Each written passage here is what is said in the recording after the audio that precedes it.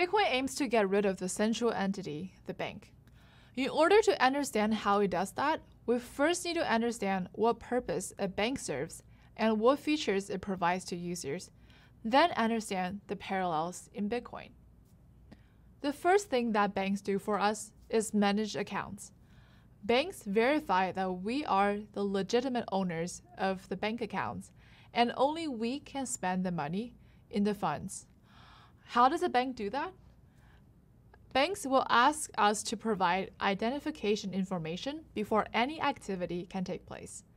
Every transaction we conduct can be traced back to our identity. On top of that, banks transfer and redeem money on our behalf. We send money to each other through banks. We rely on banks to honestly record our account balances.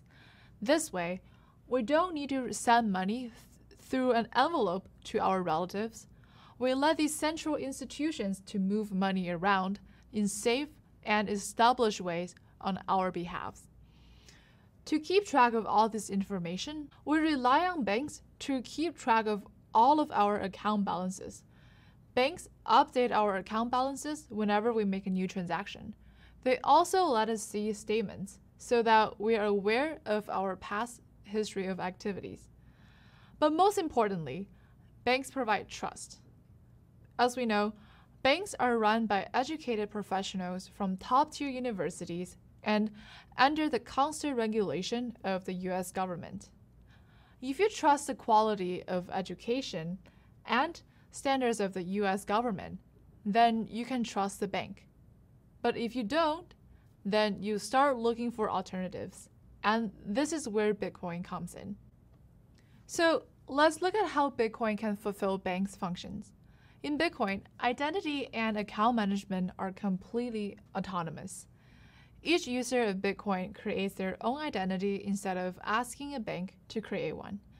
Anyone can generate a Bitcoin identity on their own. This identity is disconnected from their real-world identity, providing a high degree of privacy. On top of that, transactions are also peer-to-peer.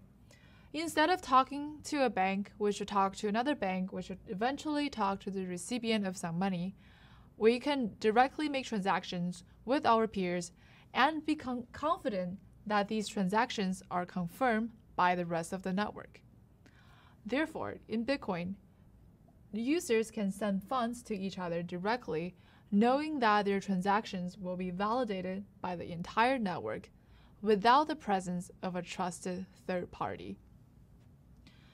To store all of this information, each Bitcoin user gets to possess their individual copy of the ledger.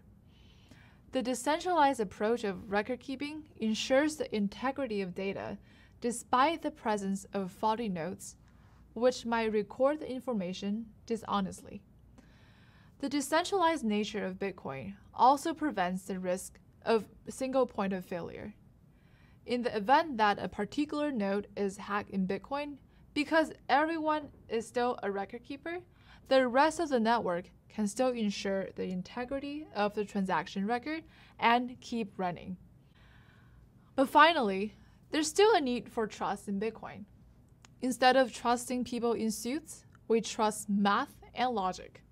We trust that the Bitcoin protocol is correct, allowing us not to trust the users and still have certainty that transactions are being validated correctly. We trust in the incentive alignment and publicly verifiable tamper-evident ledger instead of our fellow users.